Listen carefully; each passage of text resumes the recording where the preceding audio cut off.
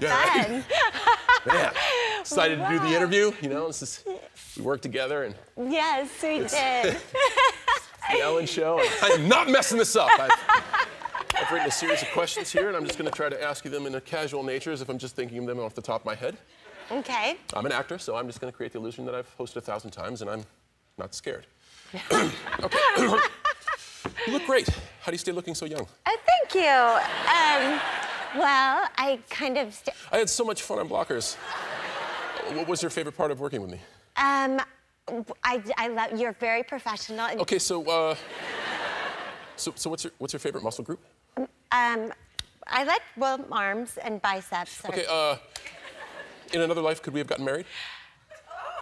Would you want to get married to me? What did you learn from me with acting together? What's your favorite wrestling match? What's your favorite wrestling match of all time that has to involve me? I'll wait. Go ahead.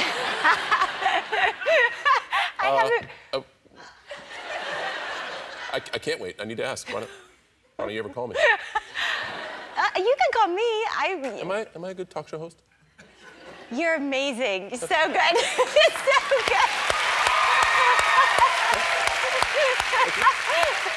Really good. I worked really hard on these questions. How am I doing interviewing you? I mean, good. You seem, I mean, it seems like maybe you could relax a little bit if you wanted. Like Ellen seems much more relaxed. If you could, you know, just relax. Would you dance, or did you, maybe if you danced or like loosened up somehow? Okay, I gotta be straight with you. I've never told you this. I get super embarrassed around you. Why? For the simple fact that both you and your husband have seen me in some pretty compromising situations. So that's a picture. That's a picture of my husband. Of your husband. Next to you with... And we're there. Yep. And yeah.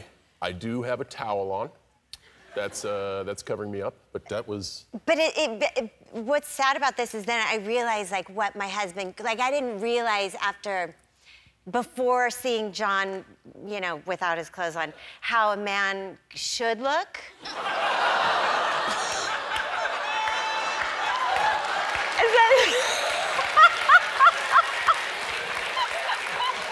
I mean, but you really work.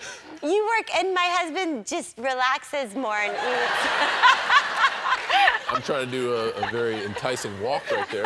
I mean, you've... But I've seen other parts, too. Yeah, so you've seen some things that he hasn't. Yes, I have. And it's kind of weird.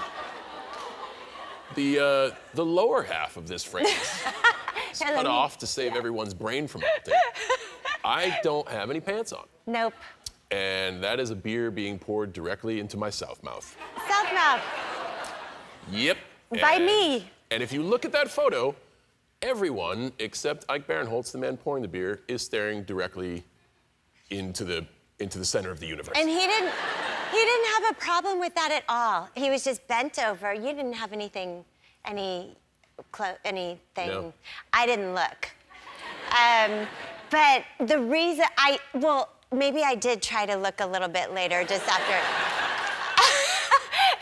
You know, I just got bored, and so I just. You can never unsee that. You can't see anything because it's like it's like 4 inches thick of the butt meat. So there's no seeing through. Like normal people, when they bend over, you can kind of see up in there. And he bends over, and it's like thick muscle, just like slammed shut.